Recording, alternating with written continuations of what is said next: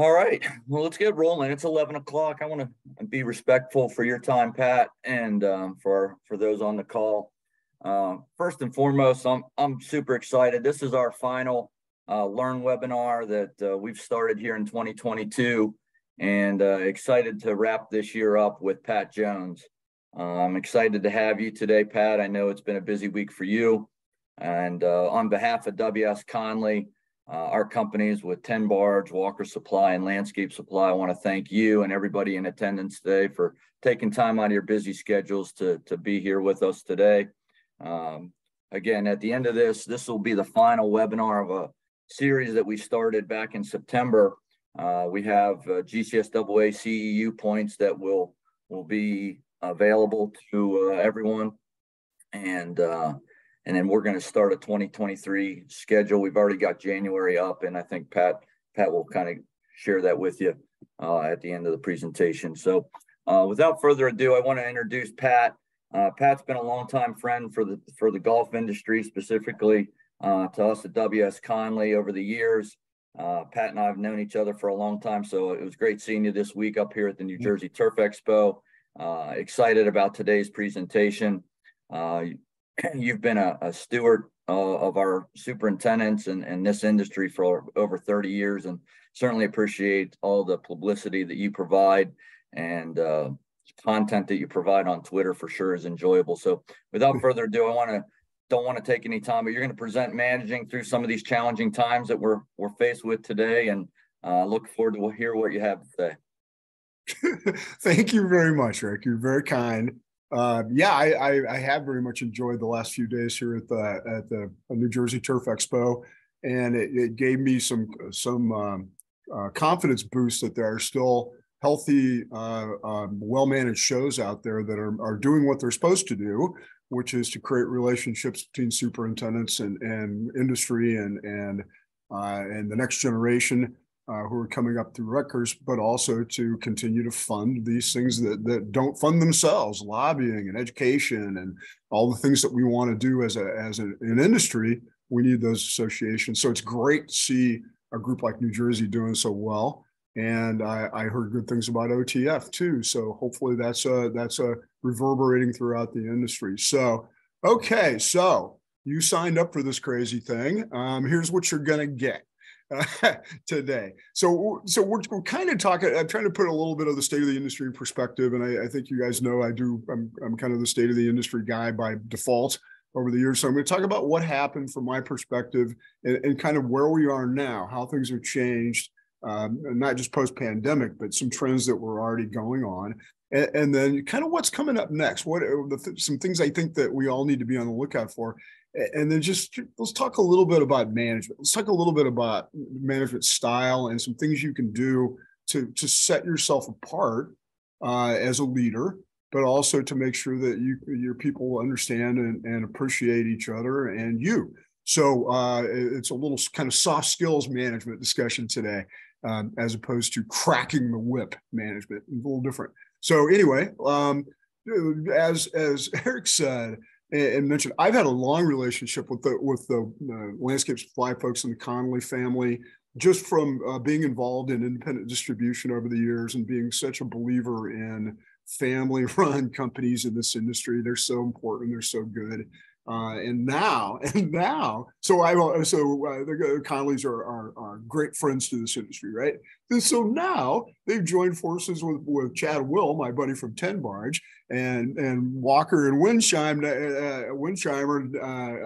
as well. So pretty cool to have a bunch of my friends working together to hopefully successfully meet your needs. And I just think it's a neat story that all of these family-run companies are sort of banding together and acting big. And I think we all benefit when that happens. So thanks again, boys, for inviting me. And I'm always happy to be a part of the team. So just catch you up. People have been asking, what the hell are you doing, Pat? What's going on? What's your job these days? So here's a little picture of me handing off the megaphone to Guy Cipriano, who succeeded me in running the editorial and operations of Golf Course Industry Magazine. This was in April of 2019, so 3 years ago. And so I left that thinking I was going to go to work for another big distributor, Boo, that didn't work out well. So I did what I'd originally planned to do, which was to leave the publishing business and kind of start my own thing. So now I do consulting and content work with big companies in the industry. You probably see stuff I do for Aquatrolls and BASF. I do work for Berenbrug and a few other companies, but I'm really fortunate to have made this transition to kind of running my own business. And I honestly, the biggest challenge I have right now is finding some ways to give back. I'd like to spend some time volunteering and doing things like that. But I cannot complain about my life. I'm 60 years old. I have 2 grandchildren that I adore. I will tell you right now, if you haven't reached this point in your life, grandchildren, our grandparenting is way better than parenting. It's so much more fun and so much more rewarding, because parenting sucks. You know, there's way too much accountability and everything else. But grandparenting is really great. So we're really enjoying that. And again, the business part of it is so much fun. And I'd love to tell you about the couple of trips I've been on recently in England and courses up in Long Island and Connecticut, but we just don't have enough time. So catch me later on that. So let's look back. Let's look back pre-pandemic and kind of look at where we're at in 2019 and put this in perspective. Let me move this thing here. So at the time, supply was about 15,000, and it was slowly shrinking. It was like this balloon that just shrunk a little bit every year, about 1%, right? It got smaller and smaller. And it had been doing that for years, and rounds were basically flattish, and everybody was kind of like, okay, well, we're doing renovations. And the constant theme that I've harped on is the haves and the have-nots. The haves were investing and doing the right things to take their clubs in the future, and the have-nots were sort of getting left behind. And because business was flat and costs were higher, they just weren't making any money. So profitability among American golf clubs was at 60-ish% or something like that, break even or profitable. And boy, has that changed. So that's where we were, and labor was obviously a bear already. And the big complaint was there's no 4-year degree kids anymore. Now we got bigger problems than that. The effective minimum wage was about $11.50, which was still low. You know, it was low compared to construction, compared to landscaping and everything else, but it had just always been the culture of the industry. Oh yeah, we pay minimum wage. Okay. And the national budget, the average budget, including water, but not including labor, or excuse me, including labor and water, but not including capital, was about 800,000, right? So, and mostly what we were seeing was some of the boomers like Matt Schaefer here, who a lot of you I'm sure know, and he's standing with a guy named Armin Sooney, another boomer who made a big difference and continues to be the leading recruiter in the industry. So I put those two together because Matt was kind of the first domino that fell in the boomers retiring when he left Marion. And then Latshaw came up and succeeded him. And then Zimmers left Oakmont and blah, blah, and Chad Will left there and went to blah, blah, blah. It just started this whole dominoes falling thing. So I look at Matt, as always, as being a leader in this kind of stuff. But he was just one of many that came to age in the 70s and the 80s and helped to build the golf industry and build the profession into what it was. With 4-year degrees from Penn State or Rutgers or Michigan State or Virginia Tech or wherever. So, you know, the boomers were beginning to retire, and it was thought that, well, great, some of these younger folks that have been sitting and waiting patiently are finally going to get an option. So, flash forward 3 years. So the supply shrinkage has actually slowed down even more. I mean, it wasn't that big to begin with, but now it's kind of basically flat. And believe it or not, and this sounds crazy, we're actually building some new courses that aren't just destination courses like Stream Song or Sand Valley or Bandon Dunes. These are courses that are attached to real estate developments, or communities feel like they need one all of a sudden, which if you'd told me that a couple of years ago, I would have checked your pulse. So anyway, that's shrinking now. And in fact, profitability is in the 80th percentile. That self-reported profitability by golf clubs, about 84% say they're profitable or break even these days. It's amazing. That's a huge difference, right? And it's all cash flow. It's all the pandemic bubble cash flow. So labor is even worse. 4-year degrees have trickled down to nothing. There's only a couple hundred turf grads a year coming into the market versus about 1,000 in the early 2000s, 20 years ago, when hey, send more, send more. And then when the recession hit, we said, oh, stop sending kids. And a lot of those programs ceased to exist. They just stopped. So labor is terrible, and looking for pre-qualified labor with degrees is even harder. A month ago or so, I went over to State College, PA, for the Penn State job fair. They held a job fair for their kids, and there's 50 or 60 kids total in the Penn State TERP program at different levels in 2 and 4 year. And that room was full of people who wanted to hire them, including, and I'm just guessing here, probably 25 directors of agronomy or superintendents from top 100 clubs, the best, Del Sandro. I mean, all sorts of important people there looking to just grab a couple of those kids as interns. that's how valued they are and how important it is.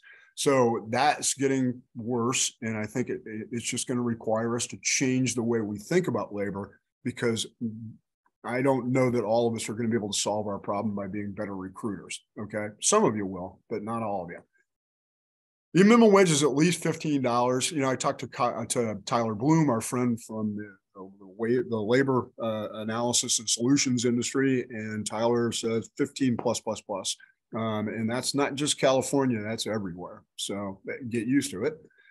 This is unquestionably, on the upside, the greatest job market for everyone in the industry, except for the boomers and the other folks sort of at the tail end of their career. If you're an aspiring golf course superintendent, you're talented, the sky is the limit. If you're one of these students and you have some ambition and you have even the least ability to network, the sky is the limit.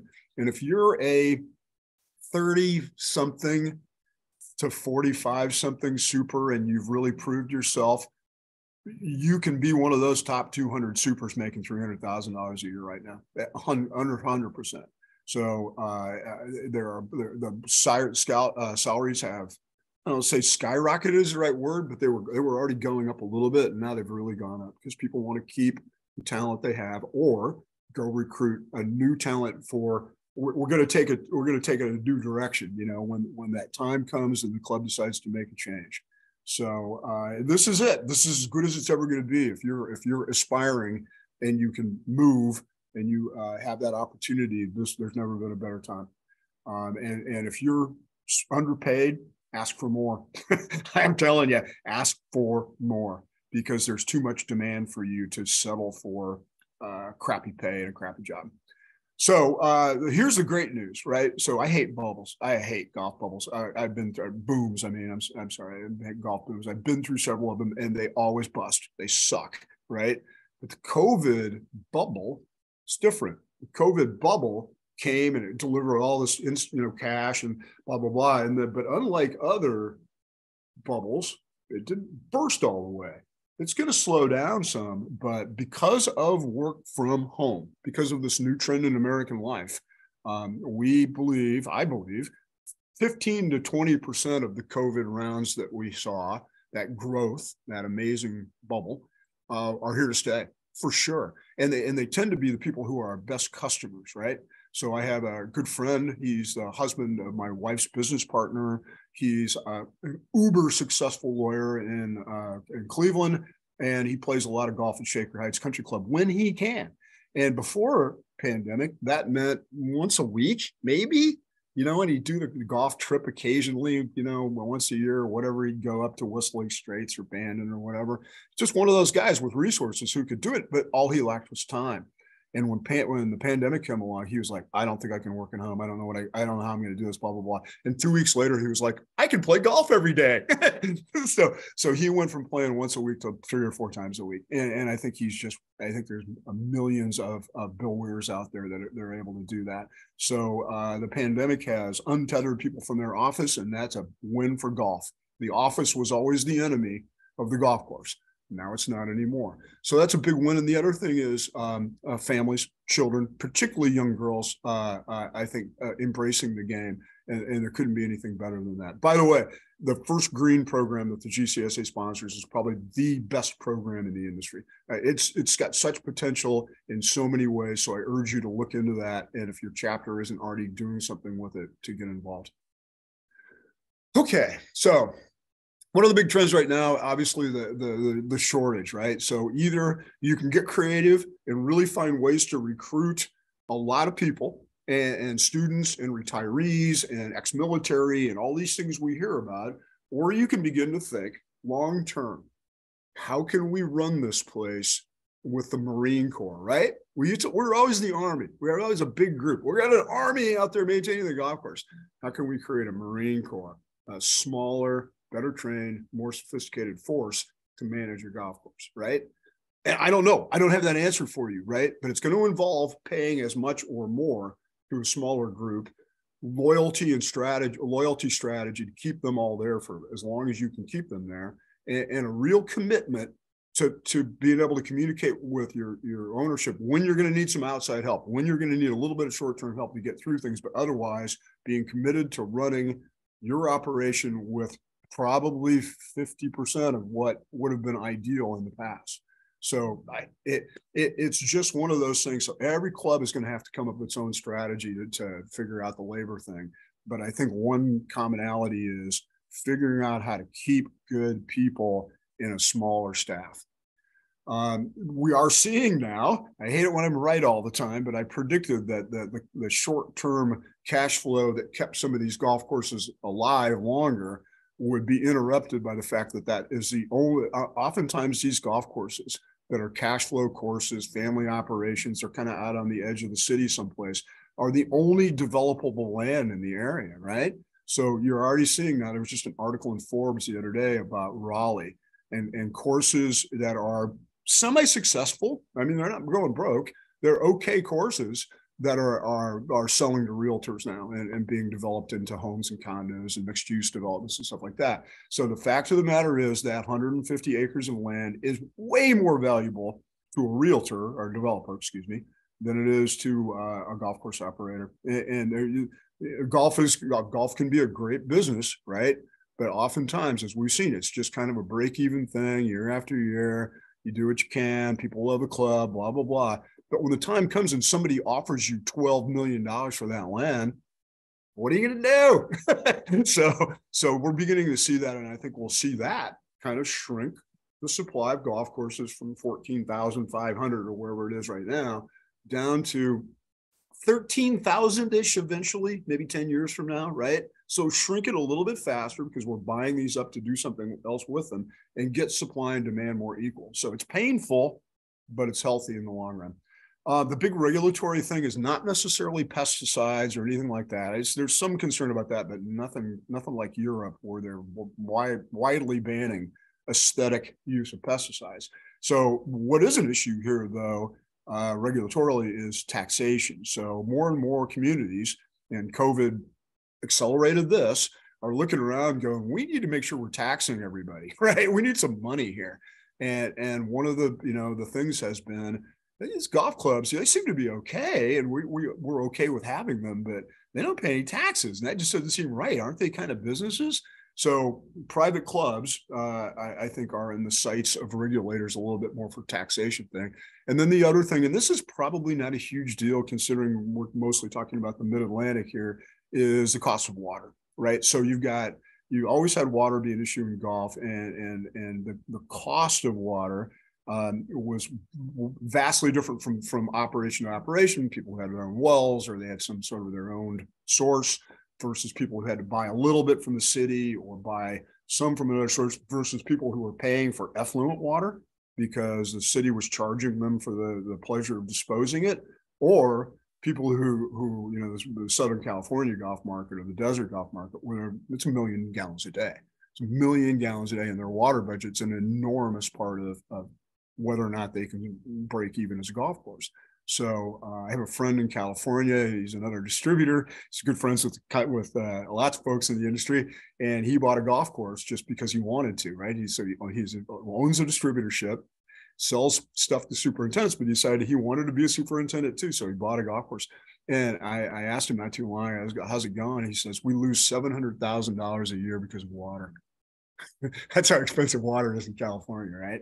So that's the kind of stuff that's going to impact us I think more so than probably any looming chemical restrictions.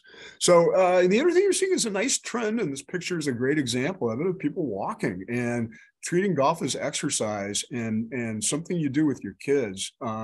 I hate golf carts personally. I love the fact that they help me pay for advertising for years and years in my magazines, but if I have a chance to skip it, I will. Up to and including walking. Get ready for this. 14 miles at Royal Liverpool, Hoy Lake, when I was over there not too long ago. Yeah, how bad do I have to be to walk 14 miles and 18 holes of golf? But it was something. The wind was blowing 35 miles an hour, but it was great exercise. I felt great later. I felt like I got my steps in. But anyway, more people are doing that, and I think it's something that it'll be interesting to track how golf cart usage changes over the next 5 years and see if this continues, and that fewer people are interested in riding and more people want to walk. Robots are coming. Automation's going to come. You know, there's all sorts of little details that need to be worked out. But if you have a chance to mow fairways with something besides a human being, it's going to pay for itself. And it just will. So that's going to be something happening. The automated ball pickers are cool. So I think we're going to see more of this. Any of you in the sports field market, the robot painters are awesome. The line painters really work well. So, but overall, big trends, you see these clubs investing in the future. They're doing renovations. They're hiring people. They're trying to build up, you know, the team for the next 25 years. And we're going to invest in the course. So we're going to invest in people. So that's a big deal. I talked about the career market. It just doesn't get any better. And then a little bit to my comment earlier about the New Jersey show where Eric and I are right now. It's a good one. It's a healthy one. But in so many cases, these trade shows, and to some extent, you have to include GCSAA in this, these trade shows are terrible ways to raise money for a good cause, right? So, the short version is, yeah, the GCSAA trade show makes $5 million a year or like $2 million or whatever, but it makes vastly more money in cities people don't want to go, like San Antonio. It doesn't make a lot of money in San Diego or Orlando. So there's this, what do? How do you fix all that, right? So it's a real challenge for these trade shows to make this work. And when they're not particularly well promoted or well organized, or they're just kind of doing the same thing they've always done, it really doesn't work. So I think the industry does need to look at a change in the way we do funding and be honest about it. You know, do we really need to have these shows to see products we already know and people we already know, or can we just do some networking and education events and not have to do all this other stuff? If companies will, I think if you ask the average turf company, hey, would you like to come to our show for 2 days and spend $30,000 exhibiting, or would you just cut us a check for 10 grand, which is twice as much as we'll make off of your $30,000, and we'll figure out something else to do? The companies would take the check every time. Trade shows are enormously expensive and enormously disruptive. And yes, you get nice relationship building out of it and everything else. But there's 14,500 golf courses. We know who runs them. We know how to reach you guys. There's lots of ways to sell you things without dragging your ass to a trade show. So there you go. So this is going to continue. One of the things that worries me, I hear a lot, are so many superintendents who feel like they are not reaching their potential because they're back out on the golf course, but you don't have enough people. So you're back out there instead of running your operation and leading and doing the right things personally and professionally. You're out there with a hose, or you're out there with your head in the hole trying to fix an irrigation problem. And that worries me. It's a problem. And I just think it's one more thing that needs to be included in this Marine Corps kind of philosophy.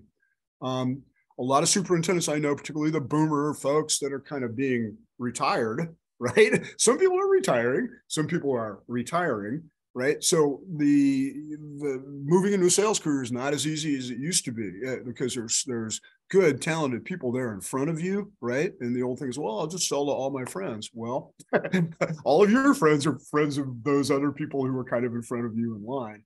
So it's a tough thing. So and there's all sorts of different roles you can have. You can be a DSR, you can be a national salesperson, or increasingly, and this is interesting, you can be an outsourced person. I know several people who've left regular employment in the industry recently, either voluntarily or otherwise, who are putting themselves out as outsourced people. I will come in and fix all your small irrigation problems over the course of a week, and it will cost you X, right? That seems like a pretty good idea.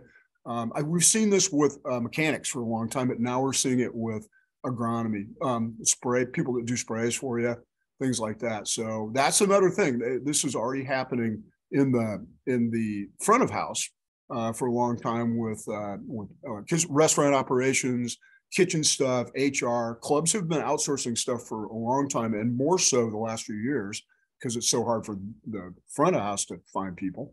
That it's only natural to see this developing as a new option for golf course superintendents. I don't have the time or the people to go around and fix all these heads that are screwed up. I'm going to get somebody else to do it, right? So it's using money to solve a short-term problem. And so it's a good thing to think about and maybe budget for. I do think you're going to see more of these sort of apprenticeship programs around the area. I know Tyler Bloom set up one in Maryland, and I know that there are some other ones out there. But I think we need to find more ways to develop our own talent, right? Either within the staff, right, and within your current staff to kind of identify, nurture, and develop people who seem to have an aptitude for turf. And then send them to Rutgers or send them to Ohio State's 2-year program or Penn State's 2-year program or whatever, and get them the agronomic training they need. And you've just hopefully built a great future professional and maybe an employee at your place for a long time to come. So I think that's something you're going to see more of, is the harvesting good, talented young people out of crews, but also doing a much better job at recruiting people generally to the industry and why people would want to come work. And, you know, the classic thing I found is if you're around people and they're potentially somebody you'd want to recruit, say, do you like working outdoors? And you start that conversation about outdoors, and you'll find who you want. You'll find the hunters and the fisher people and the people who just love green spaces pretty quickly. Do you love working outdoors? So, and you'll also find people who are dying because they're stuck in an office someplace. I've interviewed 1 million golf course superintendents who got into the business because they were stuck in an office and they just couldn't stand it. They couldn't stand being inside all day. So that's always a good opening line. I have to talk about Topgolf because the National Golf Foundation now counts Topgolf and all this other crap as golf, and it's not. Topgolf is a bowling alley. I've challenged them from day one to produce some information that proves that people who start at Topgolf actually go on and play real green gas golf and buy golf clubs and become members at clubs eventually, and they can't prove it. So, because it's not real, it didn't happen. So anyway, Topgolf is, it's a nice thing. It's fun. I like going to it, but do not tell me it's golf, because it's not. It's bowling.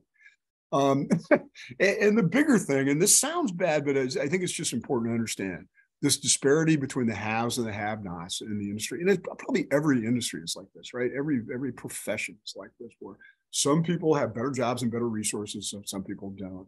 But I think in golf, this is the case, that the ability to attract and retain play with quality conditions and quality design is vastly more important than it used to be. And the other thing is the baby boomers, who we've relied on to play in all these senior leagues and all this stuff, are dying. So it's going to change. It's going to flop. So this whole culture of we do $17 rounds mostly for older guys and blah, blah, blah, has got to change. You've got to figure out a way to either change your customer base or change your business model, because your customer base is literally dying, right? So as we move forward, will others replace them, or will you see other forms of retirement where guys just play golf all day like they do now? I don't know, but I think it's something you have to come to grips with. But again, the have-nots are kind of sitting around going, well, yeah, we've got our leagues and we got our, the guys play. They bitch when we raise a cup of coffee a quarter, blah, blah, blah. And no, no. If you're working at one of those places, go get a different job. Okay, so this is the one I think we'll talk about, and then we'll talk a little bit about managing. but this is what I bumped into a lot lately as there's some disruption in the industry and people are changing jobs and people are getting asked to move on, or whatever else. Anytime there's sort of disruption, it always reminds me about this thing about identity, right? And I think that the culture, the superintendent culture, is a wonderful, wonderful thing because it's such a clear-cut identity. We're a band of brothers and sisters. We're all in it together. We support each other. Even if our clubs compete like crazy against each other, we help each other out. We share information. We'll come help somebody if they've had a disaster, all that stuff, right? It is a band of friends and colleagues and comrades. And it's always been like that. So the day you lose that job and you're no longer superintendent, it's an identity crisis. It's really hard. And I had the same feeling, honestly, when I chose to leave GCI, that I suddenly wasn't, I'm Pat Jones, publisher of Golf Course Industry Magazine. I wasn't that anymore. I was, well, I'm a consultant and I do content and blah, blah, blah. It's hard to explain. So it's an important thing to understand that at some point that's going to happen to you. And if you are overly attached to this identity and you don't have other things that you treasure in your life, and that you don't have things to take you away from the anxiety and all this stuff, you might have problems adjusting. It's tough. So, just over the years, I've seen this time and time again where people either they leave to go into sales or whatever else, and it takes some adjustment. So be advised, that's part of the thing, but also be advised, maybe try not to get so wrapped up in the I'm a superintendent thing. And I don't know what else to tell you about that, but it is hard because you go from such a defined, cool, self-supporting culture to being, hey, I work for a nursery firm, whatever. It's different. So lots and lots and lots of talk, particularly as the pressure was on with fewer people during the pandemic, about stress, anxiety, et cetera, depression. I think most of you know I've gone through this stuff. I quit drinking 12 years ago because it was stupid and I was just trying to self-medicate for depression. I was depressed because my life wasn't turning out the way I thought it was gonna. I don't know, lots of reasons, right? So I drank and I made stupid decisions because of that.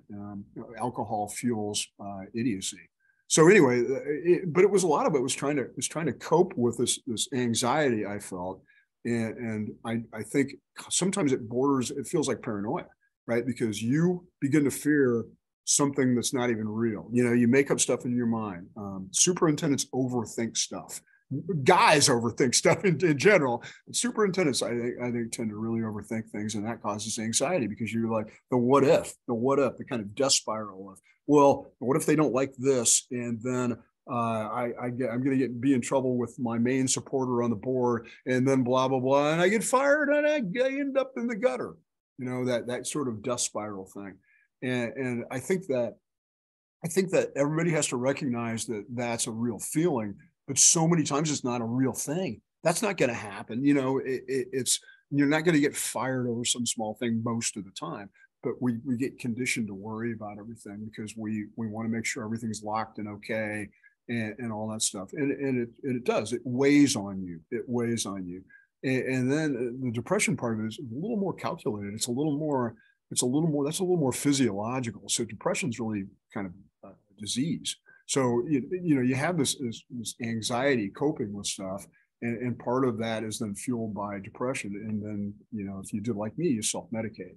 So here's the answer. Go talk to somebody. If you really feel like that and you have this kind of anxiety, death spiral thing in your head, go talk to somebody, anybody, right? If you feel like you're overusing anything, go to an AA meeting. And somebody recognized me. Nobody cares. Nobody cares. There's plenty of drunks there. They don't care who you are. Right. So, but they'll help you. They'll show you that there are people out there getting sober very successfully. So I just think that it seems very topical right now. Lots of people I talk to said, yeah, it's a stressful year and I probably tipped the bottle a little too hard. So think about that and think about what you can do to make sure you're healthy and you're serving your family and your employees and your friends well. So, and just a couple of other simple things you can do. We talk a lot. There's Paul McCormick, the mindful superintendent. It's an awesome human being, but there's a lot to digest there. But fundamentally, mindfulness for me has always been a little kind of a meditation thing, and it's as simple as this. It's called box breathing, or you can call it anything you want. But if you feel like things are out of control, stop, close your eyes, inhale and hold it for 4 seconds. Exhale and hold that for 4 seconds, and just do that, and just focus on your breath, and try to bring yourself back to normalcy. So just a small thing you can do when you feel like you're panicking, right? It's not going to stop a panic attack probably, but it can help. All right, that's enough of that. So just talk about leading and managing here a little bit as we finish up. So if you want to be a better leader and manager, yes, you got to have the right, motivation. You got to hire the right people. You got to have the right plan. You got to have good assignment boards. You've got to have some long-term thinking. Okay, I got a plan ahead. We're going to renovate 6 of our bunkers every year for the next 5 years, whatever. You've got to be that person that manages, but you've also got to be a person who sort of leads and create something bigger. It's kind of like your ability to do force projection. You're only so good as a manager, but you can be really good as a leader if you do some of these things. And I could have picked any one of a dozen things, but I wanted to focus on 3 things today. So number 1 is, how good a communicator are you, right? And this is, I think, a shortfall for many of us. And that's all I've ever had. All I've ever had is the ability my mom, an English teacher, gave me to put words together in some coherent form. Okay. I can't grow grass for shit, but I can do that. And so there are times when that weird skill is very, very important for you. So a couple of things. Think about how you tell stories about your golf course, right? So who are you telling them to, and how are you telling them?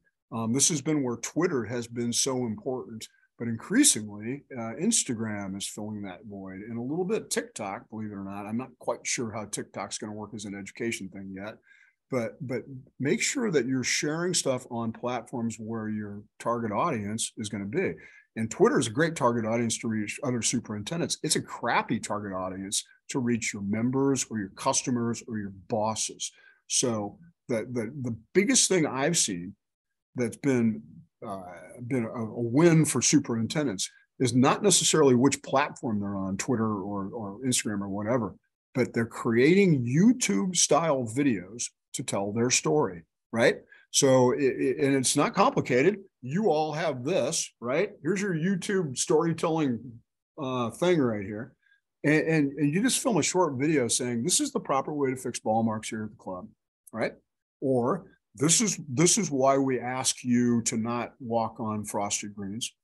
The little problematic things we have, and you just share it with them and say, this is how we do it. And that works quite well at a private club, but it works pretty well too at a public facility where you've got some places to play those videos and show people.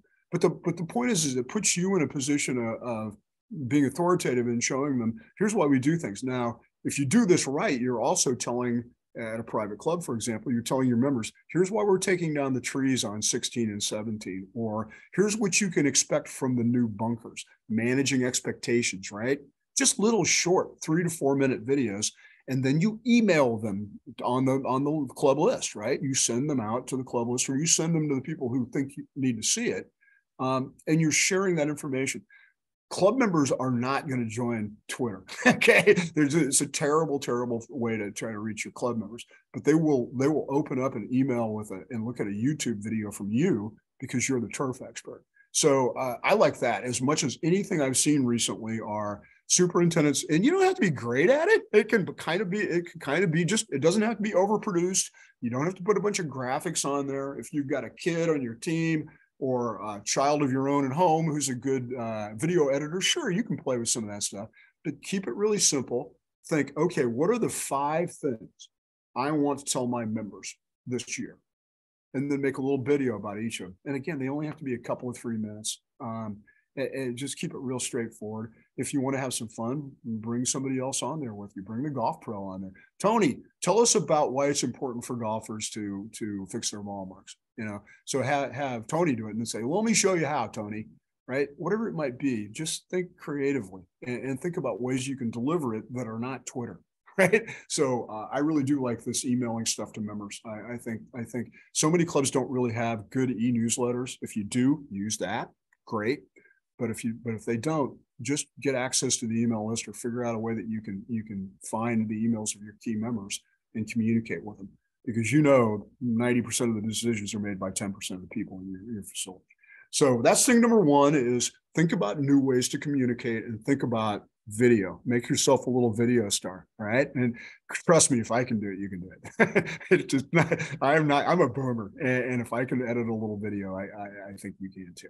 So that's thing number one. Thing number two, and this is just a philosophical thing, and I get caught up in this too.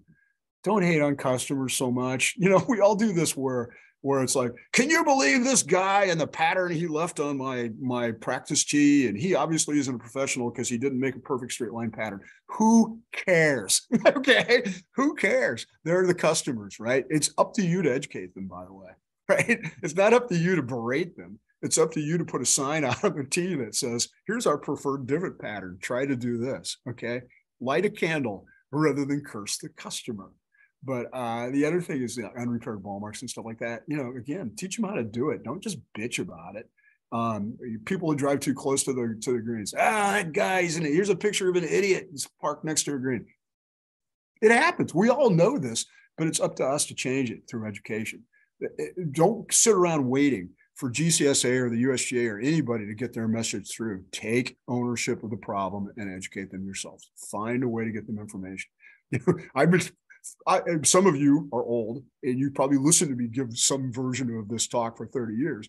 30 years ago, I was talking about the fact that if you want to communicate to your male members, put the information in the urinal eye high above them, right?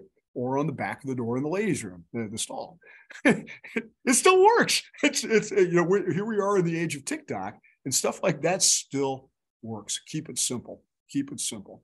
I've been shocked at how little information I find in carts these days. It used to be that it would be more like, here's 5 tips from the club about being a good caretaker of the course. Fix your ball marks, rake your bunkers, repair your divots, blah blah blah. I think those are still just as good as they've ever been. But more importantly, I'm not so sure it's healthy for us to bash our customers on social media quite as much as we do. I'm also concerned sometimes, even though I laugh, when you see the mower tipped over in the lake picture. I strongly don't think you should put here's the pile of stuff I got from early order picture out there. That's probably not a message you want to send to the public at large on Twitter or another format like that. We all know it's perfectly normal and safe and all EPA approved, but they do not. It looks like a big pile of poison to them. So be advised about that kind of stuff. But I was talking to Chad Mark about this from Muirfield, and Chad, I think you don't find better superintendents or people with better character than Chad. And he's just like, yeah, it really troubles me that we treat our customers, we talk about our customers like that, because they are the people who pay the bills. They are our members. They are our friends in many cases, and berating them makes us look small. I think there's something to that. So last but not least, in terms of management strategies as we move forward in the future, is empathy. And this, I hear this a lot, and it takes me back. I heard it the other day. And I went to Yale Golf Course to visit Jeff Austin, who's a friend of mine who took over Yale and is in the process of getting ready to work with Gil Hans and do a major redo of an unbelievable cool golf course. And I was talking to him, and he has a non-traditional workforce. He has a union workforce because they're connected to Yale. And so he has a real challenge in front of him, figuring out how am I going to build relationships. He's been there a year and a half now, I think. How am I going to build relationships with these people, and how am I going to get them to act as a team and all that stuff, because unions are unions, right? And I said, well, what do you think? And he says, empathy. I'm going to get to know them. I'm going to find out who they are as people. And I'm going to try to figure out how that person and I can work together to be successful. And that all comes down to empathy. It comes down to looking in somebody else's eye and understanding their point of view, walking in their shoes and understanding their journey. And if you want to read an article about this that I think summarizes it much better than I ever could, go back and use the Google machine and Google Dean Graves golf course industry turf heads issue. Dean wrote an article for us 5 or 6 or 7 years, however long it's been that they've been doing the turf heads issue that I invented. But we asked Dean to do it one year, and he wrote this article about what he'd learned about managing people over 3 decades at Chevy Chase Country Club. And it really came down to empathy and getting to know people and treating them with human compassion and being kind, you know, and sometimes, yes, sometimes you have to be a hard ass. Sometimes it's tough. Sometimes it's unpleasant, but it doesn't, if you do your culture right, it doesn't have to be, right? There'll always be bad apples. There'll always be a few problems, but for the most part, if you can empathize with somebody, you're going to understand why they're thinking, and you're probably going to get more out of them, or at least help them be happier at work and be more productive. So my only advice here is sit down with them, talk with them, have a cup of coffee with them. What's on your mind? You know, what's going on with you? How are your kids? And it's always something you probably don't even think about, you know, they've got a visa problem, or one of their kids is sick, or whatever else, but try to think empathetically and try to learn from that. So summing up, and we'll have a few minutes for questions at the end. So if you want to ask something, I'm happy to answer it. If you have an idea, I'd be happy to hear it. So the work from home thing is real. I mean, this is the one thing nobody ever saw coming, but the years and years and years of doing this, okay, well, rounds are still kind of flat and the number of golf courses is slowly decreasing. And we see a little bit more play from women and kids. Years and years of giving that speech to, our business is going to permanently be 20% bigger than it was in 2019 to at some level, right? that we just moved up there. And that many of the things golf is doing to respond right now are very healthy. The remodeling and renovation boom drives a lot of good stuff. Ultimately, higher superintendent salaries does a lot of good stuff. That means higher assistant salaries. That means hopefully better pay base in the future. So all that stuff that comes with some economic health and some profitability at clubs, hopefully is trickling down to the maintenance department. I know it's not everywhere, but hopefully a little bit, right? So, but this work from home thing is real. And my buddy Bill Weir, the lawyer, is just one of a million, 10 million, 20 million examples of that. People who would like to play but couldn't, or who now have the time to play way more. And so that's really good. The other thing about this moment, right, that we're at, so we've gone through the pandemic, and I made this point in a talk I gave yesterday here at New Jersey. Superintendents were the heroes of pandemic, period. Don't think any way otherwise. And it was in 2 ways. First, superintendents and turf associations and GCSA have always been the leaders in our industry, the golf industry, in terms of lobbying and advocacy and going to Washington for National Golf Day.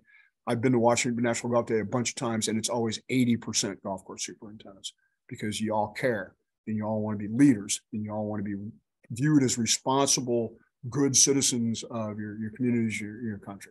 So I'm not saying that the general managers of golf pros aren't. I'm just saying they don't come to the meeting, and you do. So that paid off big time. That same thing that you've done in DC and in what's the capital of Virginia? Richmond? I can't remember. Shit. I think it's Richmond. And all the things you've done in your state capitals to tell those same stories and to advance the interests of the golf industry and to make friends and with regulators and leaders, all that stuff paid off big time when the pandemic hit. And it wasn't perfect everywhere. And yeah, there were some states that were slow to come back and blah, blah, blah. But it was a big win most places. And it was because superintendents had laid the groundwork. And then when we got back to opening day, or they allowed people to come back to work, superintendents were the only ones there. The first ones there, they went to work, and they kept those golf courses alive, and they kept them economically healthy and ready to go when play started. And when play started, boy, did it start. So you all should be very proud and be very, I think, better recognized than you have been for being the heroes that you were. And I really do think in terms of golf, you were heroes. So now we're at this moment, this kind of special moment of what's going to happen next, and it's mostly good. But you have to be willing to change. You know, you have to be willing to figure out new ways to do things, and leaders do that. Leaders embrace change moments. There's times like this where it's like, okay, we're going to do it this way. This is my. You start a new job and you say, I'm going to change this, this, and this. I'm going to do this, or I'm going to try to find a way to get more out of my employees by really getting to know who they are, doing these things. And so think about how you can change, and think about what you can do to facilitate change in your facility that will be positive for the future. I preach this all the time. You're only as good as your networking skills. That's one of the great things about this industry is we're all connected. We're all interconnected. And it's like, I meet people all the time. It's like, oh, you know, I never thought I'd get to meet you. Can I ask you a question? I'm like, I'm in the book, dude. So same thing with Matt Schaefer. Same thing with Dean Graves. Same thing with people, you know, every great superintendent is accessible. Call them up. Hey, I'm getting ready to change jobs. What are your 3 suggestions for me to fit in when I get started? Hey, you know, top superintendent, I'm interested in what I need to do to build my career, my career portfolio to get a big time job. What would you recommend? Build those relationships. When you come to a show like the one of the state shows or national show or whatever, have an agenda. Have a set of people you want to meet with who can help you advance your career. Invest in yourself, and invest that kind of time in yourself as much as you would in picking new greens mowers or whatever else. Meet people, get to know them, pick their brains, develop relationships with them. It will all pay off. And this industry makes that so much better. And that's one of the things that's the best thing, a good thing about Twitter, is those relationships that you get to build with people all over the world, and then you meet them and it's joy. It's just great. I just had that happen yesterday with several people who have been Twitter friends for years, and I finally got to meet in person, and it's really special. So I think figure out a way to build your base of friends even bigger. Okay, and last but not least, be empathetic. You know, think about how you can walk a mile in somebody's shoes and understand who they are and what they do. So that's the end. Here's what's going to happen next. These 2 guys, this is trouble, right? So I think it said it was coming up, Eric, on January 8th. Is that right? I changed the slide a little bit. So that's coming up. So you can literally do the little RFID code thing there where the dinosaur is, and that will tell you all about it. But that, of course, is Joel Simmons and Jack Higgins from Earthworks, who are going to absolutely mind-numbingly long, dull, terrible story about soils. No, they're great. I've seen Joel's presentation on soils 100 times, and I always watch it. It's so fascinating. So, Eric, when's this coming up? January 12th. 12th. I was wrong. So that's January 12th. Here is what you've all been waiting for, I know, and that's the magic code.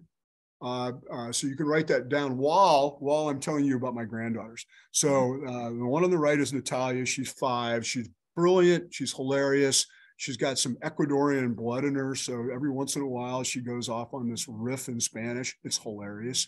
And then the little turd there is Isla, and she's about to turn 2. And she is stinking adorable, and she lives in Baton Rouge, Louisiana. So as you might imagine, my wife is always looking for reasons to go to Baton Rouge and visit. So again, I highly recommend grandparenting. It really is something that should happen earlier rather than later. But now that I'm in grandparenting land, I really, really like it. So, and then last but not least, there's my email address and my phone number. So if anybody wants to reach out, please feel free to email me or text me or whatever, or send me a message on Twitter or one of them other platforms, and I'd be happy to chat with you because I'm an old guy with time on my hands, so I'll be happy to help. So that's it, Eric. That's what I have. Awesome. Did anybody have any questions? Yeah, there's a couple online. I see John Cummings wanted to say hi first of all, but also asked the question is any idea what the average year of tenure, I would assume, at facilities are now for the average superintendent? Yeah, it's gone up, right? So back when John and I were young pups, and there was all sorts of churn because of all the new courses we were building, it was about 8 or 9 years, and now it's up 12 years-ish. between 11 and 13, 12, something like that. So again, it's a myth that superintendents change jobs all the time or that they have no job security. And then Micah Davis asks, are turfgrass programs in need of courses that can host internships?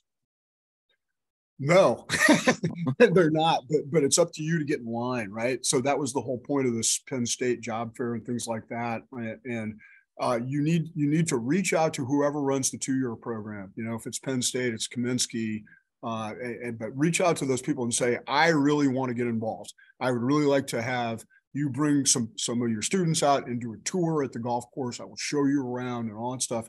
But ultimately, I make it real clear. Ultimately, I would really like to have an intern from your program, right? So John Kaminsky, if you've been in this industry for 10 minutes, John Kaminsky, he promotes the living daylights out of those kids, and they all do well. But not all. I don't think all university folks have that same self-promotion skills. So reach out to them, I think, Micah, and do that. The other thing that I think that they're interested in is people who can come talk or do a Zoom like this to their students. So that might be a way to get your foot in the door. For those online listening, there's a question and answer chat session down there. If you want to click and ask your question to Pat, or certainly welcome to send them an email directly. But we have a few minutes here as I'm waiting for any more questions to come through. Pat, I want to say first and foremost, thank you. It was great seeing you this week in New Jersey. Is also thankful that you had the time to do this today for us and for those in attendance. So appreciate that. I also want to wish everybody on the call happy holidays as we wrap up 2022. It's been a long year for some, and I think that all of us should be looking forward to spending some time with family, friends, and being thankful for the blessings we have in our life. So I see Scott Malden said thank you. Great to see you guy down there at Bayville Golf Club. So thanks, Scott, for attending. If there's any other questions, now's the time to ask. You can raise your hand or use the question and answer function at the bottom of your screen. Pat, anything last comment? No, just that I can't emphasize enough what a great time this is to go think about making a career change, and to take that seriously and to have a strategy for it and find something you love, because there's so many courses that are facing the challenge of replacing a veteran superintendent, and they don't know how to do it. And so putting yourself out there as somebody who's ready to move up the ladder, I think is really, really important. Having a plan, right? Yep. Don't just show up every day.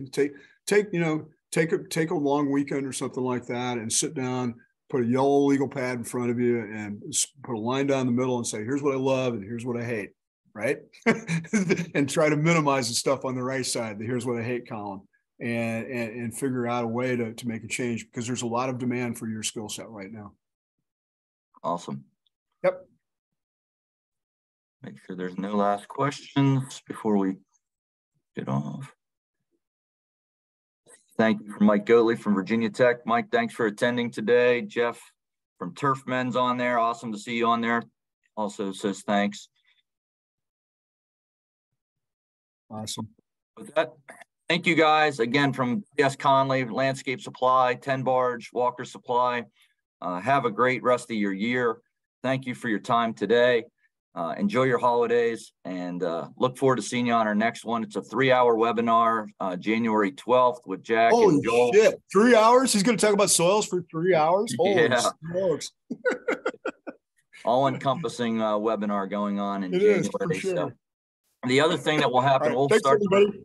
See ya, and we're going to release our 2023 schedule here in the coming weeks. Excited to have Tyler Bloom join us next year, talking about workforce development. We'll have a mental health, work-life balance session as well in May. And I think Dr. Kearns and Lee Butler from NC State are already lined up and secured for a presentation in March. So looking forward to that schedule coming out here soon. Enjoy the rest of your day. Thank you, guys. Thank you, Pat. You bet. See you soon.